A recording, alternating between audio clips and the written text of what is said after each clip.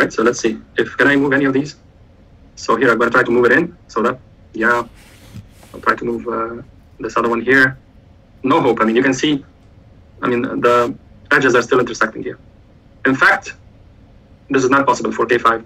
We will show that K5 is indeed not planar, okay? This is a non-planar graph, okay? So you can play with this at home on your file. Let me remove one edge from this graph, see if I can actually prove that this is planar or not, okay? So suppose I remove the edge from this vertex to this adjacent vertex here. So this is exactly K5 without the edge linking these two, okay? So I remove that one. I want to see if I can actually line up all the vertices to create separate regions, right?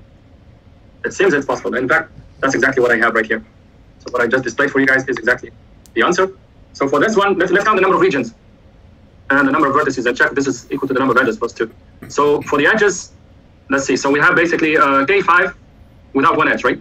So K5 should have for every vertex you have 4 edges. So that's 20. 20 over 2, that's 10. Because every edge connects 2 vertices, right? Minus 1 would be 9, right? So I should have 9 vertices here. 9 edges, sorry. 1, 2, 3, 4, 5, 6, 7, 8, 9. So I have 9 edges plus 2. Okay, that should be the same as the number of vertices in our case, which is 5, because I'm dealing with almost K5. And how many regions do I have? I'm expecting to have, well, this is 11, so probably 6 regions, right? So here's 1, here's 2nd, 3rd, 4th, 5th, and the 6th one is the outside one.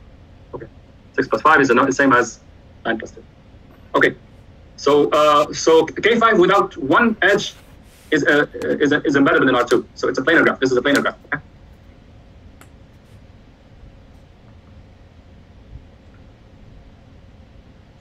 Here's another version of this, right?